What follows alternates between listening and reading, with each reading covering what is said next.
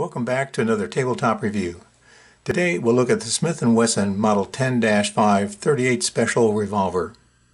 The Smith & Wesson Military and Police Revolver, or Model 10 as it was later called, is a combat firearm that has served through 2 world wars and was still in use during Desert Storm.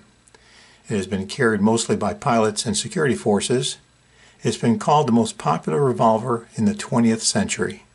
The 4-inch barrel Model 10 is the most common, but there are 2-inch snubbies, as they're called, and of course 5-inch models like this one, and even 6-inch versions. Most of what you'll find today also have thick bowl barrels as opposed to this older tapered barrel. I bought this one used some years ago. As you can see, it's in really good condition. It had a fair price on it. Many of these old guns were carried a lot, but actually not fired all that much. So sometimes they'll look more worn than they really are. This one doesn't look like it's even been handled very much. No major scratches or marks. It's really very nice. Let's make sure this one's cleared.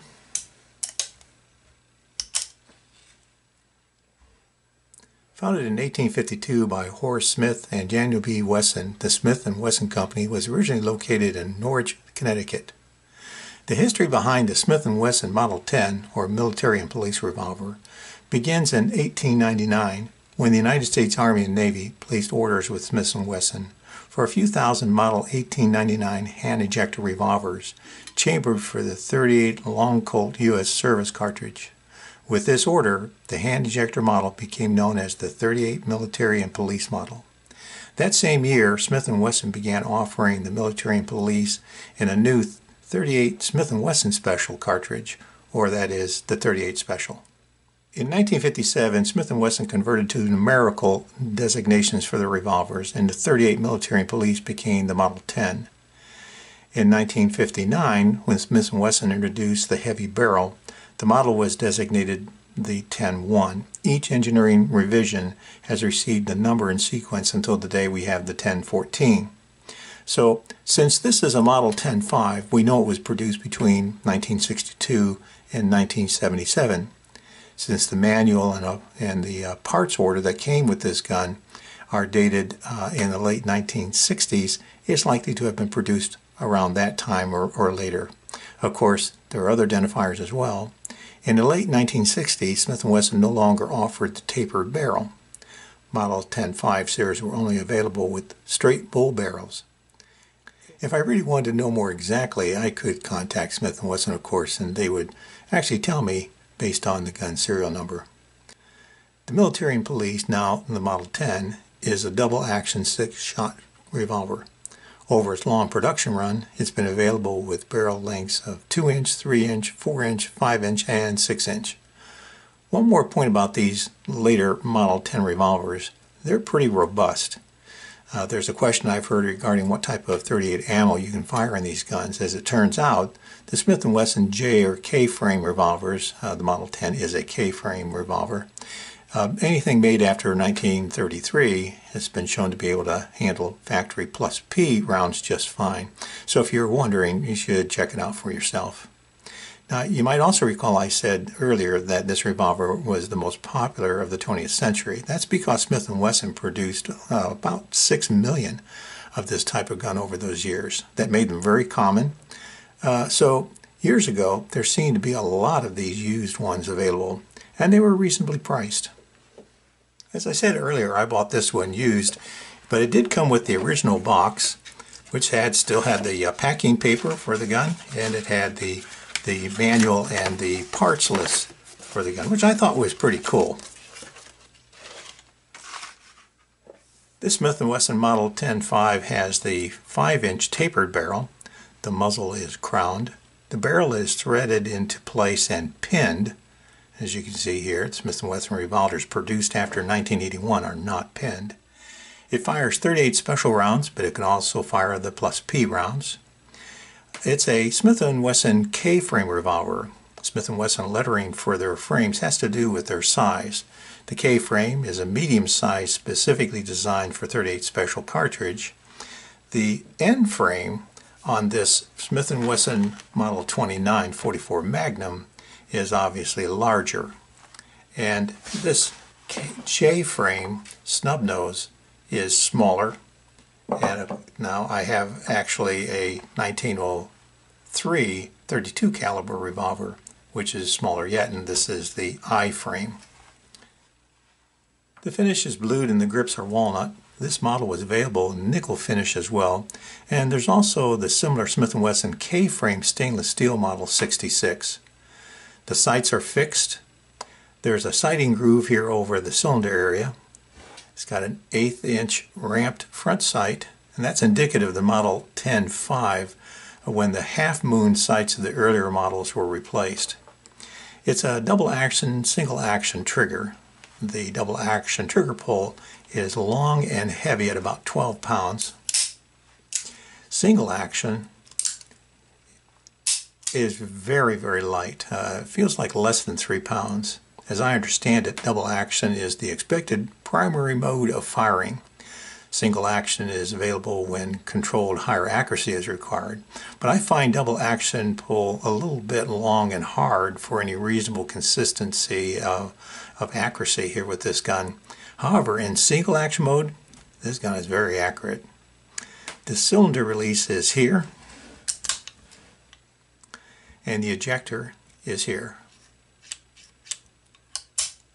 Speed loaders are available for this gun, which allow for fairly rapid reloading. The design is simple, as is its operation. The hammer and the trigger are heat treated. By the way, Smith & Wesson cylinders have been heat treated since 1919. Looking at the hammer, you can see that the firing pin is pinned into the hammer using a rolling pin. What you can't see is that there is a rebounding hammer with an internal hammer block that prevents the firing pin from hitting the cartridge until the trigger is pulled back. That means this gun is safe to carry with the cylinders fully loaded. The main or hammer spring is the leaf spring inside the grip frame. The overall length is 9 7/8 inches. Unloaded weight is 31.55 ounces or almost 2 pounds. As for cons, I'm not going to get into a discussion of revolvers versus automatics here, nor am I going to go down the path of the 38 Special and 38 Special Plus P loads versus 357. The Smith & Wesson Model 10.5 as a basic revolver has stood the test of time better than most. The question is, given that this 38 revolver is more than 50 years old, and from a time when revolvers were king and the Smith & Wesson Model 10 was at the top of the pile, how does this gun in perspective seem to me? Well, the biggest con of the Model 10.5 revolver, in my opinion, is the same one I've had for all Smith & Wesson revolvers. As smooth as these guns are finished, why do the controls always have sharp edges? And look at this checkering on this hammer. What the heck is this highly abrasive surface all about? Is that really necessary? The second con I have is one I've heard from others regarding Smith & Wesson's two-piece walnut grips, which I'm told are technically to be called their stock rather than their grips. Well, whatever. They just don't seem to match the hand-fitted quality of the rest of the gun.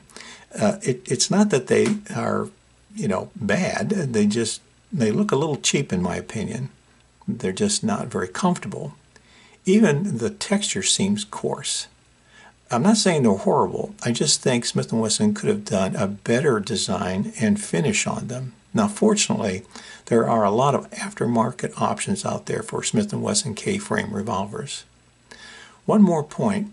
Since they made a lot of these, if you're looking at picking up one of these Model 510s, you should know that the Smith & Wesson made some poorly machined and fitted revolvers. That would be especially true of revolvers produced during the 1970s and the 1980s, so check the gun over carefully. Make sure the gun is straight, tight-fitted, and uniform in this construction. As for pros, notwithstanding my last comment about the 1970s and 80s productions of the Smith & Wessons, one of the things about Smith & Wesson revolvers, which I actually like over other makes, is how well they are built. Just look at this gun. These were hand-fitted and usually very well made.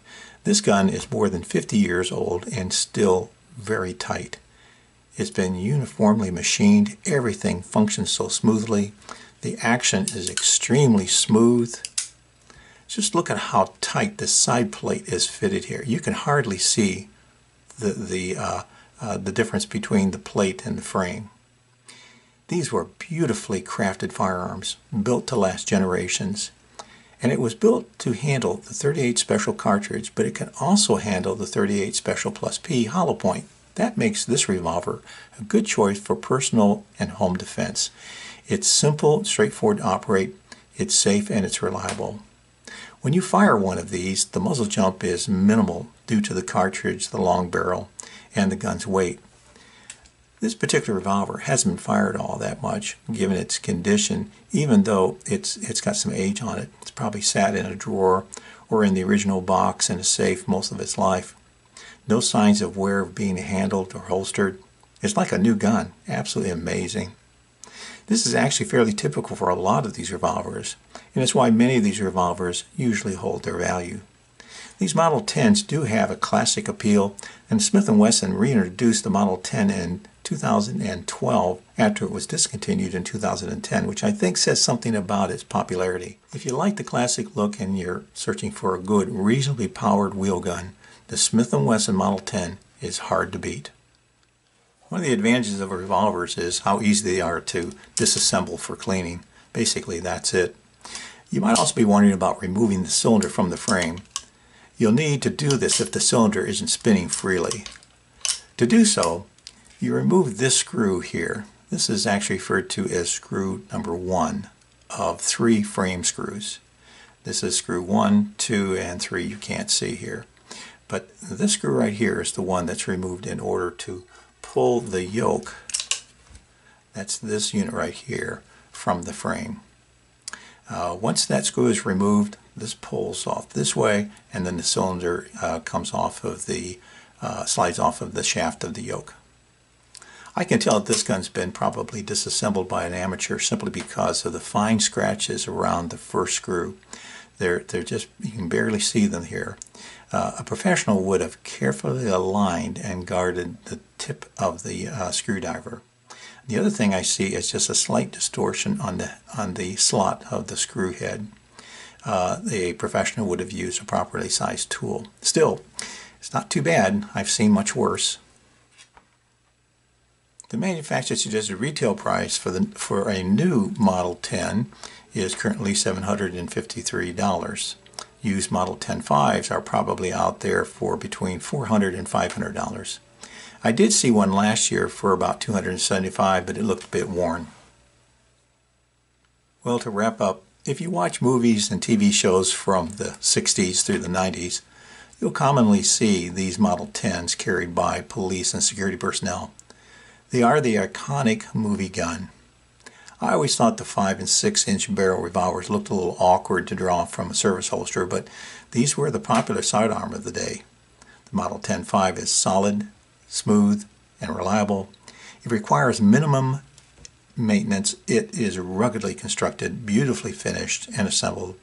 It's safe to carry and simple to operate. It's effective, it's accurate enough, and it's soft to shoot. It's definitely an heirloom firearm. It will make a great basic home defense gun. I think you'll find that what is often said about the Smith & Wesson 10.5 is true, that it's everything you need in a handgun and nothing you don't. Any weapon you carry is better than one you left at home.